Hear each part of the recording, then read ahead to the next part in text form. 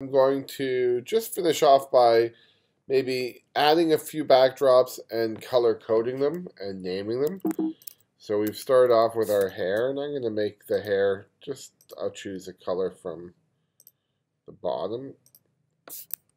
I'm going to add a backdrop to, let's just do it to the entire head. I'm going to select it all, insert, backdrop. We can call this head. Okay. I might add a backdrop to this other group right here, which would be an arm.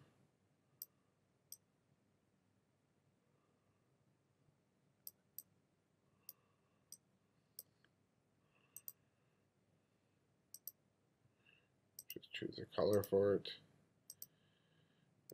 And let's just see what color what that is. That's the left arm. We'll do the same with the right arm.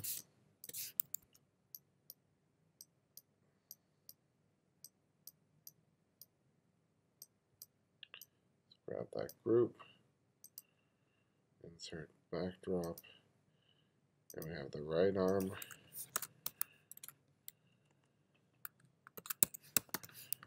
And so on and so forth. I can again choose a color for that. If I wanted to, again, I know we showed this at the very beginning, but put a backdrop on the entire character, I can also do that by sort of selecting the group and insert backdrop.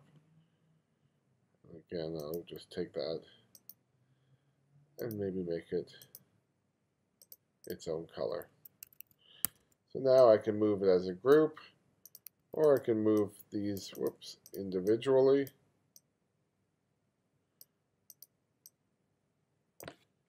And it makes it a lot easier to control the position of things inside your network by using these backdrops, as well as it makes it a lot easier for me to see that this is a set of legs, this is an arm, this is an arm, this is the hair. I don't need to zoom in to find out what those modules say. Thank you very much for watching these videos on backdrops.